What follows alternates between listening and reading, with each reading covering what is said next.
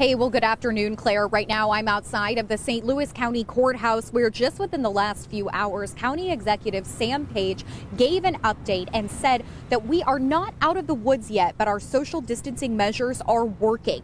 Now, he says the big barrier to reopening the economy is going to be testing, making sure that we have enough tests. Right now, the problem is there's a nationwide shortage, he said.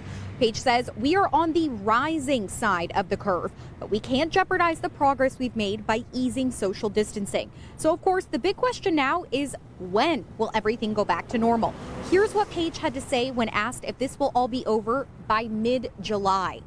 This is going to go on for a long time. The question is, what does it look like? How much can we ease social distancing? How much, what sort of testing environment can we have? Because it really does depend on the testing environment.